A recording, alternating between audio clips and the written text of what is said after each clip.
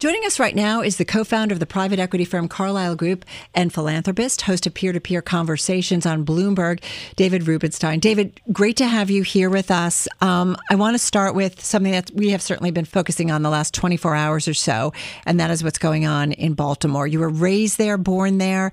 The collapse, obviously, of the Francis Scott Key Bridge. How important is this bridge to the area? What does it mean to the people who live in and around that area?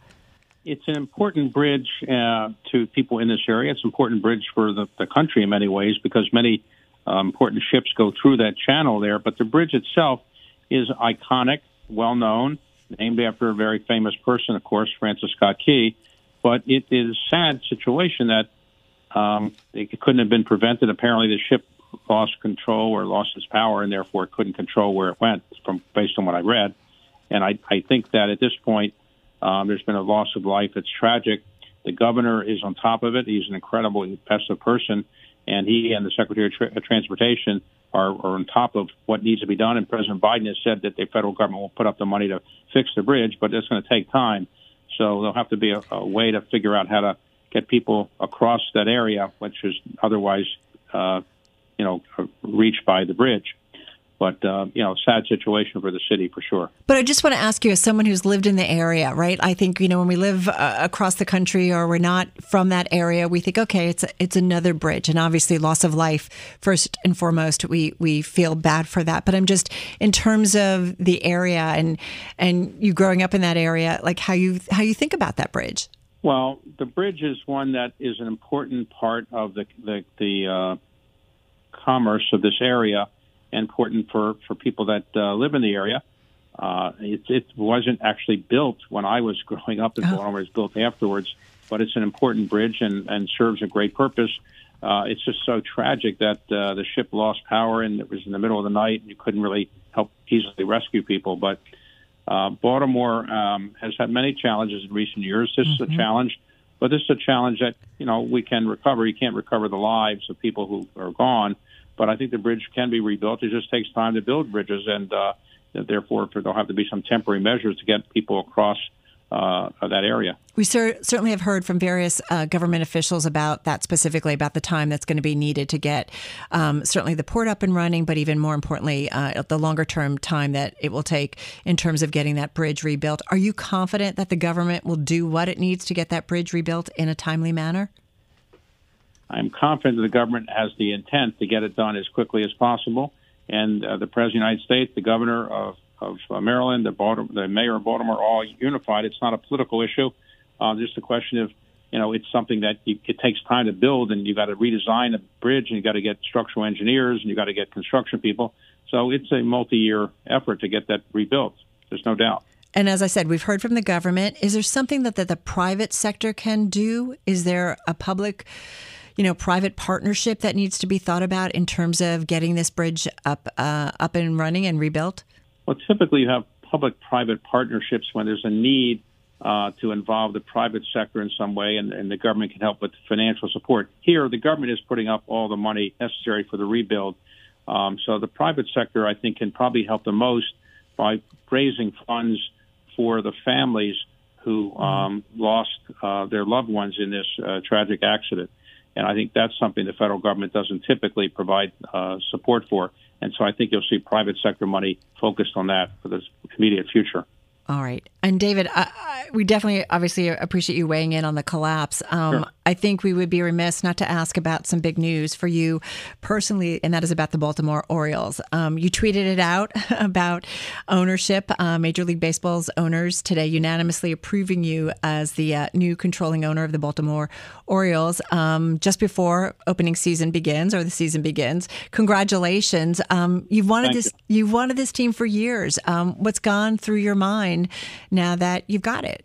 Well, whenever you achieve something you want, you always have to wonder what bad things can happen because life can always be perfect. So I'm very pleased. We have a great team, a great investment group that I've assembled.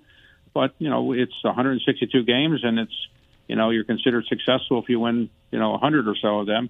So you're going to lose a fair number of games. So we have an opening day. Hopefully the weather will cooperate, and we'll do well in opening day. But it's a long season. I'm just pleased that I was able to do this. I came from very modest circumstances in Baltimore.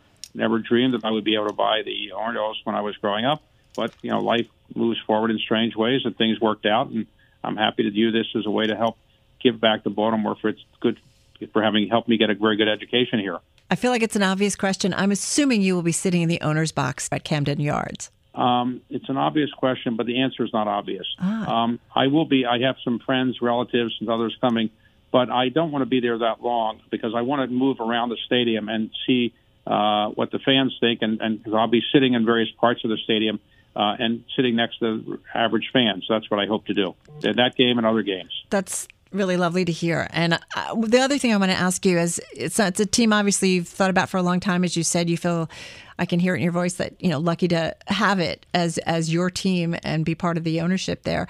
It is a young team, made the playoffs last year. What are your plans? How are you thinking about that? We have the best manager in the American League, as voted by the league last year, and the best general manager.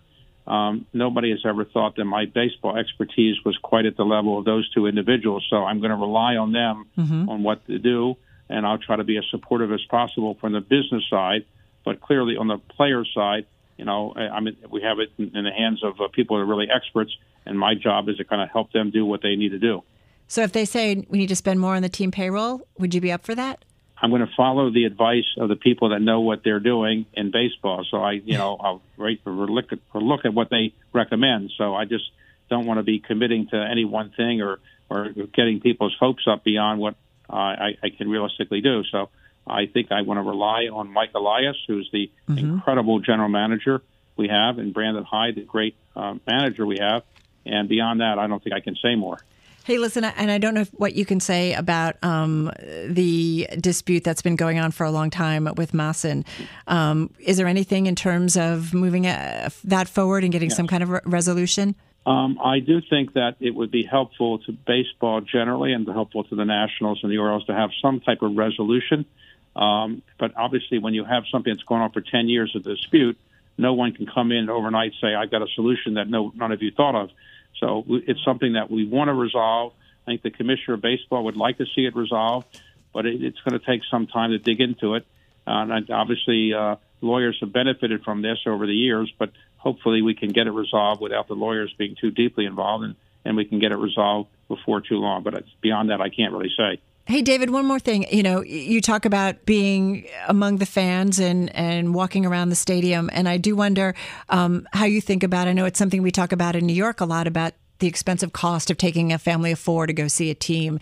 And how do you think about, making this, wonderful sport and this team, accessible to everyone? Well, people in New York who want to go to a baseball game might find it cheaper to come to the Orioles game than to go to the Mets or the Yankees game. So we welcome everybody in New York to come to Baltimore, which is less expensive and a beautiful city, charm city as it's known.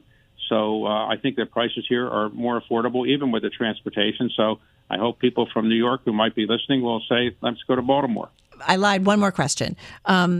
You've been the chairman of the Kennedy Center Honors for 14 years. You've got one more year. You step down tomorrow. I know it sounds like taking something off your plate. You've got a lot going on, is understandable. But any thoughts about that? It's something that I've enjoyed watching with my family, and I'm just curious, as you wrap that up and move on to other things, how you're thinking about that. Well, the Kennedy Center has been something I've chaired for 14 years. I'll finish at the end of December, but then I'll become the chairman of the Kennedy Center Foundation, which is designed to help raise money for the endowment of the Kennedy Center. So I'll still be involved there a bit, but I think it's a good time to get somebody who's younger and fresher than me. And I have one more honors to do, and we're going to pick the honorees in the near future, and hopefully everybody will think it's a great selection.